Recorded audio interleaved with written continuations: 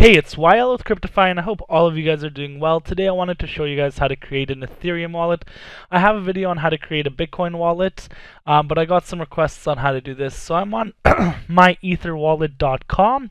I'll put that link in the description below so you can get right to it. So we're right at the front page, and it says create new wallet. All you got to do is put in a password, and it'll take you to your key store file.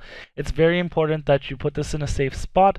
Just in case you lose this, you won't be able to access your file. And like it says here, maybe one day it's worth millions of dollars, but you won't be able to access it. So make sure you put it somewhere smart, maybe on a USB drive, on your desktop, and put it somewhere that you won't forget or you won't delete.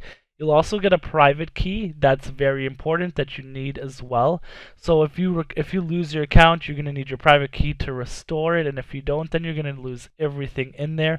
So I would suggest that you print this, maybe write it down, put it in your room, and take a picture of it.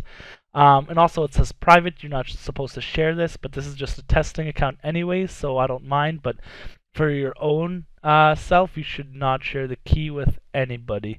So let's move forward, and basically that's it. So let's get into our wallet through our key store file. We'll just upload that. 1 second, right there, and then we will put in our password. Unlock wallet. Okay, so our wallet is decrypted, and we're in it.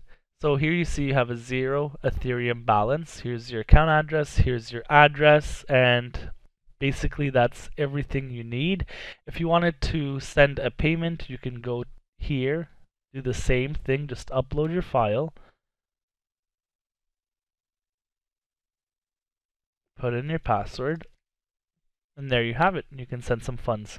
So if you wanted to send some funds maybe to join an ICO, or if you wanted to send it to family, or for whatever reasons, you just put the address here, you put the amount here, and then you just send it off. It's very easy. You can do a couple other things with this website, like swapping your coins from Bitcoin to Ethereum, which I could just recommend doing it on the exchange. You probably get a better rate, and you can check the status of the transactions that you've sent. So that's basically it. If you have any questions, you can reach out to me. If you're having trouble, I can help you out with that as well.